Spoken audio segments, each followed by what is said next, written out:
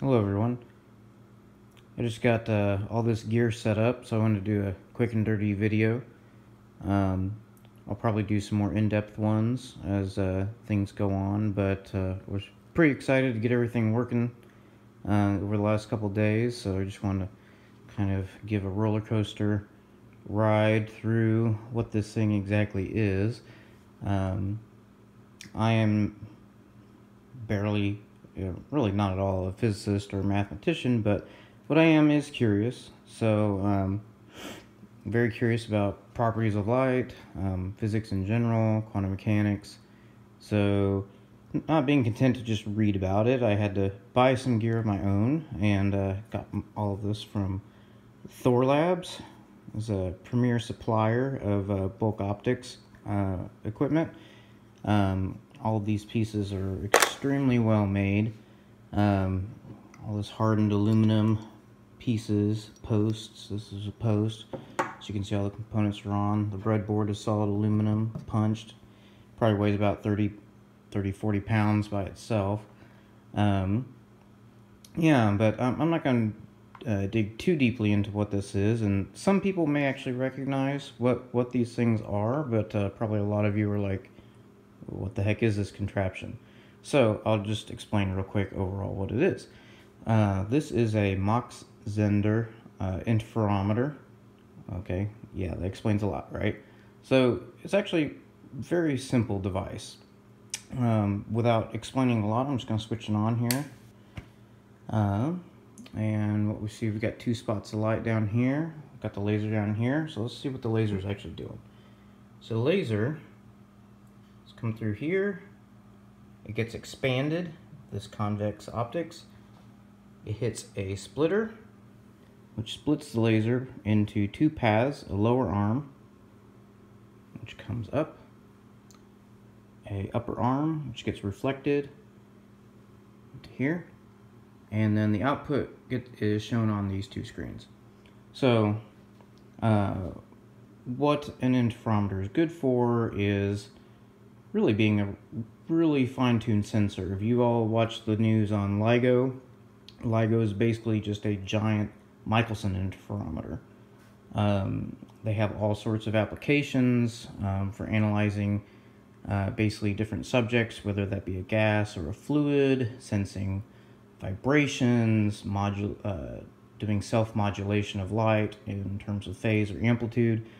So these are actually, and that gets applied in, either analyzing something or basically transmitting signals for different mediums.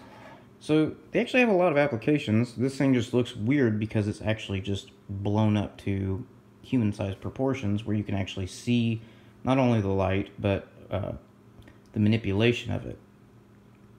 So going through the components here, got the laser, the convex lens that just expands it, so otherwise those would just be dots at the end.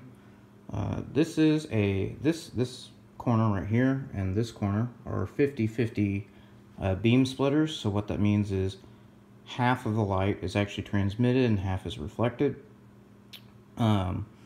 This here and this here on the opposite corners are just silvered mirrors, so they just simply reflect. And these are actually polarization, linear polarization filters, and we'll get to those in a bit. Right now, they're basically just both set to pass through, so the light is not paying them any heed. And this is also just another polarizer. And those are just basically just two pieces of plastic. So, why I got this was Thorlabs. You can buy a bunch of bulk optics, but they also do educational packages to kind of demonstrate various properties of light. And this one, Mach-Zehnder, is really good at demonstrating a lot of things, but being an interferometer, one thing it's really used for is a lot of quantum optics and a lot of quantum optics experiments. So Thorlabs put together this kit to basically demonstrate what a quantum eraser is. Now, what is that? Well, let's actually take a look. So again, the light's coming down and it it basically has 4 different outputs. So 2 outputs, it'll either go through the lower arm or the upper arm. If it goes through the lower arm, it'll hit this splitter, but it'll actually at this point either reflect or transmit, and that goes for the upper arm as well. And what that means is when the light recombines here, it interferes with itself. And you can visibly see this in the form of interference fringes, where the light is amplifying itself and canceling itself out. So here they are on the screen. If I actually tap on the breadboard slightly, you can see the fringe flicker. And that's because the vibrations that I'm sending through the device are causing phase shifts in the light so that it no longer interferes with itself. And you can actually see that on this screen as well. So you can see how such a sensitive instrument is actually very useful. And that's why, like, for example, at LIGO, an interferometer was useful in detecting actual expansion, contraction of space-time. So, but the purpose of this particular kit is to actually demonstrate something related to the nature, the wave-like nature of light. So, there are 2 possibilities that the light goes down, as mentioned before, the upper and lower arm. And because these polarizers are set at the same angle, the light that meets here in the splitter is basically identical, and so it will interfere with itself, and that's how we get the fringes. Now what happens is, if I take this guy, I'll actually turn him to where he is orthogonal to the other guy in the upper arm. So we'll turn him 90 degrees. Our interference fringes went away.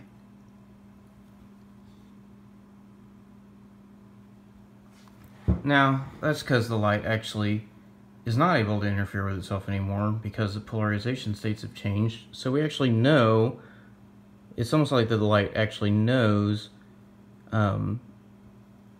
which, you know, basically it's marked. Essentially it's like, oh, okay, I know, you know, this is horizontally polarized, I know this is vertically polarized, and so they can't overlap or interfere with each other. The weird part is, classically what you would think is, okay, you know, if light were a particle moving through this, it's like, okay, stage 1 here, you know, stage 2 here, stage 3, and then stage 4 is finally on the panels. And so you would think that the light would have no recollection after it's past this point of what would happen. But what a quantum eraser does is it totally throws that out the window. So now I'm going to actually erase what I did on the lower arm. Look at that.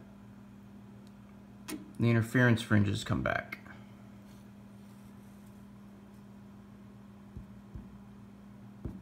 Only in this arm though. We've recovered the information in this upper path, but not on the right path. And this can be explained classically with the waves interfering with each other, but at a quantum level, if we were actually sending single photons through this contraption, we would actually get a buildup with the same interference fringes. And that's because at the quantum mechanical level of light, what's happening is a single photon would not just go through the lower arm or the upper arm, it would go through both simultaneously. Now, when one is marked, as we've changed the polarization down here, all of a sudden we've changed the state of that photon to where it's not the same when it reaches here, therefore it's not going to interfere with itself. But the weirdness comes in with the eraser. We've actually changed the probability, just the probability of the system, by erasing this measurement down here, basically negating it.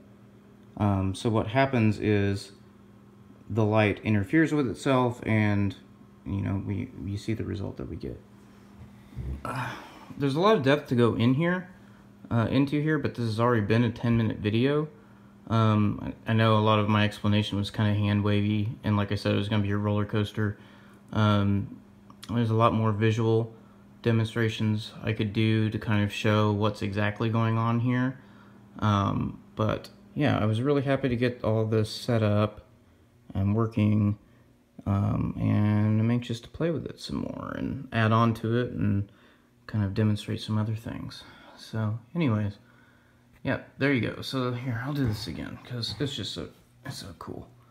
So I'll reset all these guys back to the same polarization, so the light has no idea to go through the upper or the lower path. He's already 0. So there's our fringes again.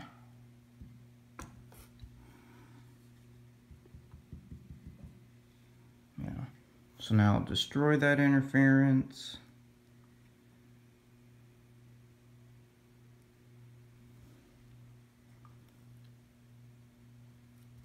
You can still see some of it because the alignment's not completely optimal. And normally you would actually see a ring pattern for the interference, but I haven't aligned it to where the path lengths are completely the same, and that would take nanometer precision, and I just don't have instruments to do that.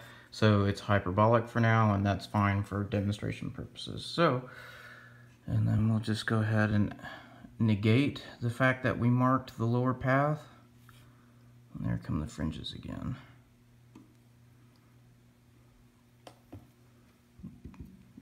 Pretty awesome, pretty awesome. Anyways, cool, thanks. I'll have I'll have more forthcoming, probably on my blog, probably on Twitter. But anyways, yeah.